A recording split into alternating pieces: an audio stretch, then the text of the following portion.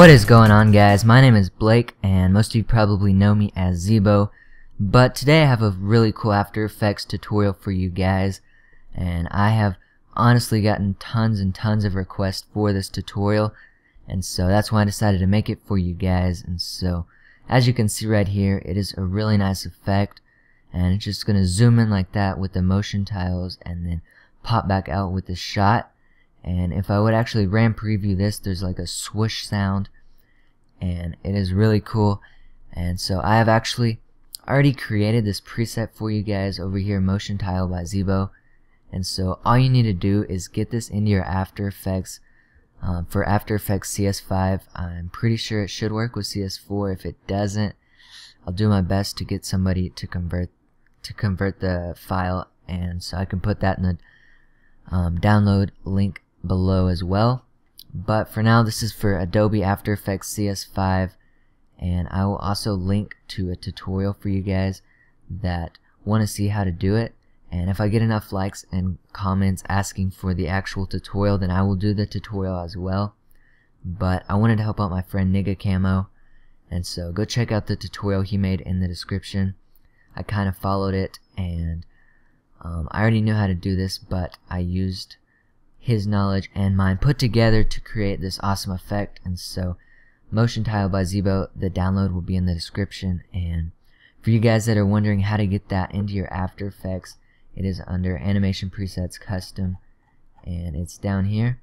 But what you need to do is just download it. It should be in your downloads folder, and then go to your operating system drive, whichever drive your Adobe After Effects is on. And it's just gonna all depend on if you're on 64-bit or 32-bit, and you're gonna be wanting to look in your program files folder or program files 86. And for me, I'm on 64-bit, so it's gonna be in program files Adobe. Some of you guys, it may be in common. Mine is actually in Adobe After Effects CS5. Go to support files and go to presets. And I've actually just right-clicked, created a folder named custom, and I already have all these custom presets in here, but this is the actual preset I created for this effect. It's right here, Motion Tile by Zebo. So just drag that in from your downloads to this file folder and X out of After Effects, open it back up, and there it should be. And so like I said, guys, this is not going to actually be a tutorial, but I've actually just created the effect for you guys, so it'll be a lot easier, and y'all don't have to go through the hassle of creating it yourself. So hope you guys appreciate the time that I put into making this for you. And also in the description will be a download link to this reverse intervention. All I did was go to Sony Vegas, right click, and hit reverse. But this is the sound effects that many of you have been asking for, the swoosh sound behind this effect. And so both of those download links will be in the description. I know for positive it works for Adobe After Effects CS5, but hopefully it works for the rest of you guys too.